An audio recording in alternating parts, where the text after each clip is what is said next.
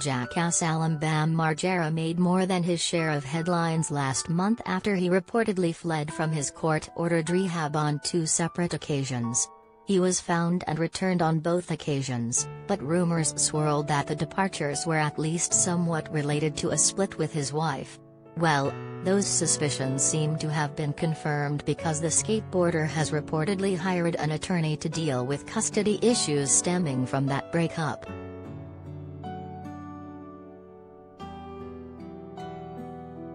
According to TMZ, Bam Margera has secured a family law attorney with an eye toward working out a custody agreement with his estranged wife Nikki Boyd for visitation of their son Phoenix. Margera is currently in Florida at his rehab facility, while she's back in California. She reportedly filed a petition to the court asking for full custody of the kid and asking that all of her ex-husband's visits be supervised. He wants to start having contact with his son immediately, but her attorney is reportedly waiting on updates from the rehab facility before moving forward.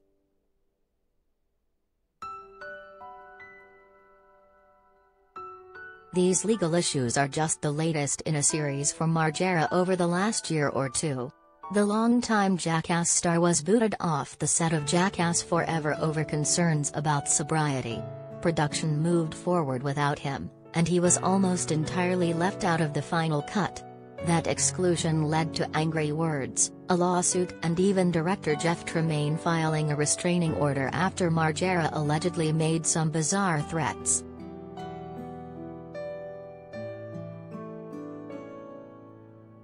Most of the public comments from the other stars of Jackass, however, have been very sympathetic. Steve-O, who battled for years with addiction before getting sober, said the requirements for Margera to take drug tests and stay clean for Jackass Forever were done out of love and done by the same people who saved his life. Franchise leader Johnny Knoxville has repeatedly said all he wants is for Margera to get healthy, and many of the other guys have said similar things.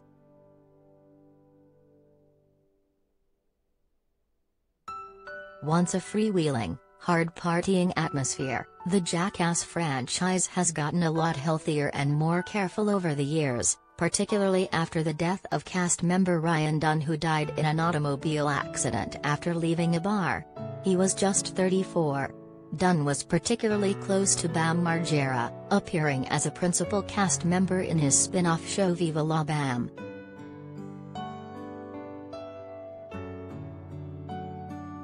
At this point, it's unclear whether Margera's hiring of the family law attorney is a sign that things may get very contentious or if it's simply a formality so the custody issues can get officially worked out and registered with the court.